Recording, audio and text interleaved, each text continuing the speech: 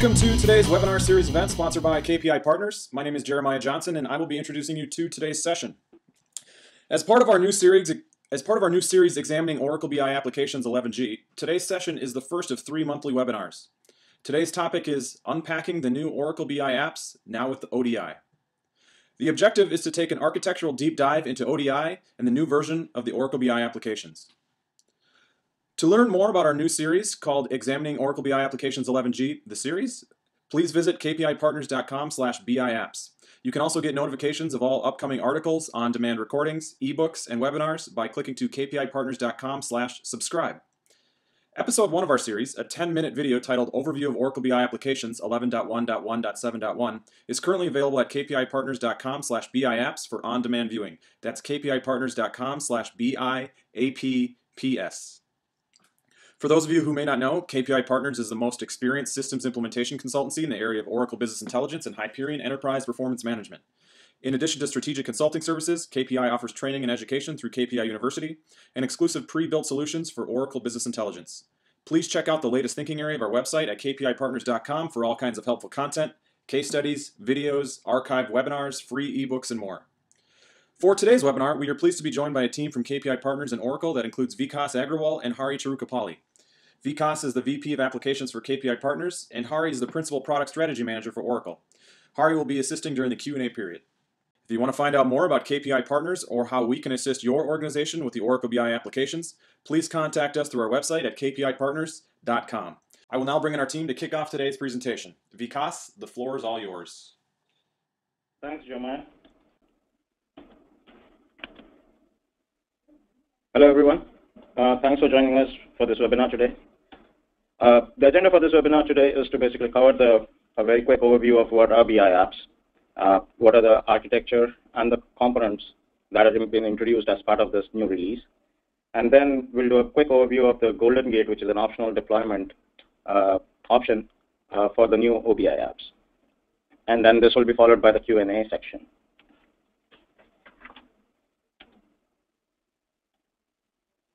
So what is Oracle BI Applications? So Oracle BI Applications is a pre-built solution for a variety of CRM and ERP applications like financials, order management, supply chain, procurement and spend, human resources, etc. It is built on a suite of tools which involves ETL or ELT and primarily based on the Oracle BI Enterprise Edition reporting toolset with several other components. It contains a pre-built warehouse, and in this particular example, as you're seeing on the slide, for financials, it comes with pre-built 16 different star schemas and the metadata designed for analysis and reporting. It also contains a pre-built ETL that can extract data from various sources like Oracle EBS, PeopleSoft, JD Edwards, SAP, and also gives you the flexibility to extract data from non-supported ERP sources like Great Plains or Lawson or any other ERP source that you might be having via the universal adapters. In addition to the ETL routines, it also comes with a pre-built metadata that is based on the best practice library of calculations and metrics, industry-based standards for your business process logic, and then a huge library of dashboards and reports for reporting and analysis purposes. So quickly moving on to what's in the new BI applications. It has new applications, student information analytics and indirect spend planning, new enhanced content for financials, HR, and projects, and several other modules like CRM. It is built on the new OBIA platform 11.1.1.7. And the major change, which is the ETL portion, which has been re-architected with the Oracle Data Integrator and an optional component, Oracle Golden Gate. It also now comes with a new set of tools, which are GUI-based and which help you basically with your deployments and your configuration and functional setups.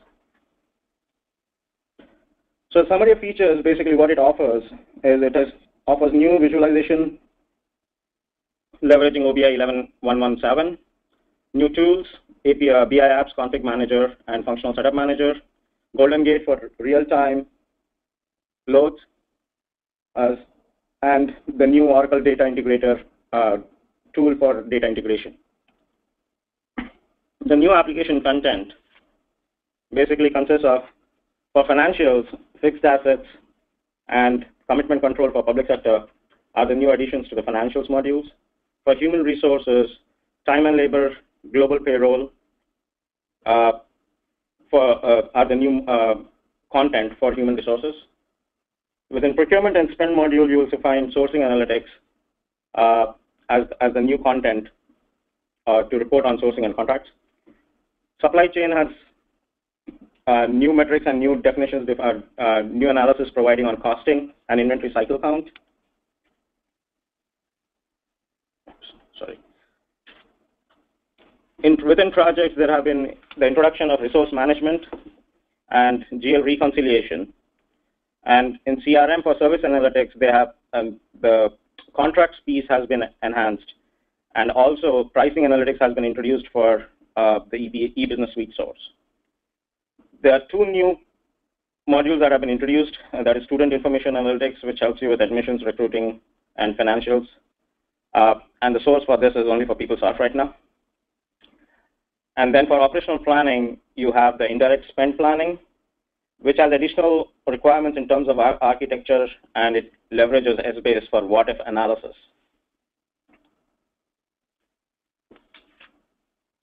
This matrix shows the different applications and sources supported by Oracle BI applications, 11.11.7.1. The cells in red are the ones that are supported by 11.11.7.1, and the cells marked in gray are the ones supported by the previous versions with Informatica as the ETL tool. A couple of quick points to note here are that within the EBS area, under CRM modules, only service and pricing analytics are supported for now. And within manufacturing for EBS, the discrete manufacturing is only supported and not process. The process manufacturing piece is supported within the 796 BI applications. So what's not included in the current in this new release? So in this current new release, you cannot extract data from a Fusion data source. The enterprise asset management analytics, which is available as a 796 content, is not available in this in the newer version of this applications. A process manufacturing is not supported. The BI, it is only supported on Oracle databases, where both source and target are your Oracle databases. CRM vertical applications are not currently supported within this version.